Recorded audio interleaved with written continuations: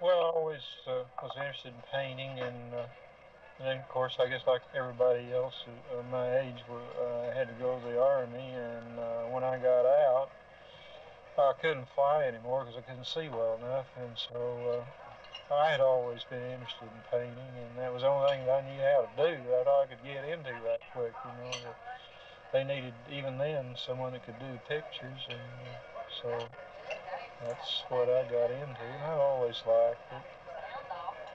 Or at least that's the way I looked at it. I was always interested in the work and trying to do it as well as I could. They don't always let you. Well, I think, you know, painting is a relatively simple process. I guess it's really not anything really difficult about it. I suppose the difficult thing is you have to always make some kind of a compromise. You know, you like to do it so much better, and I guess the difficult thing is trying to decide what to leave out or where to make up the time. You know, you could spend forever on some of those things, and I would enjoy every minute of it. But that's the difficult part for me is trying to figure out where you can cut a corner, you know, to get it done. You know. I don't know. It's just seemed like it was all I ever wanted to do, other than fly, and I kind of eliminated myself from that career, and I never thought about doing anything else. I don't know. I like to paint. I always have. I guess anybody that ever dabbled with it more or less stays. I think they do. Well, I think the business is real good, but it seems to me like there are less and less people that are interested in going into it as painters. I suppose that there are other things that they see that they find more interesting, or either that or the industry just doesn't make an effort to get out and show them or ask them to come over and take a look at it or something. You know, they don't.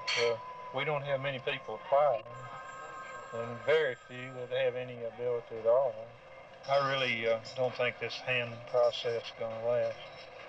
I guess maybe from the standpoint of time, you know, time is too valuable anymore. You don't have time to do anything like you'd like to do it. You know, there's so many things wrong with what we were doing there a while ago, but it has to be kept moving along and get it out. That's the way everything is today.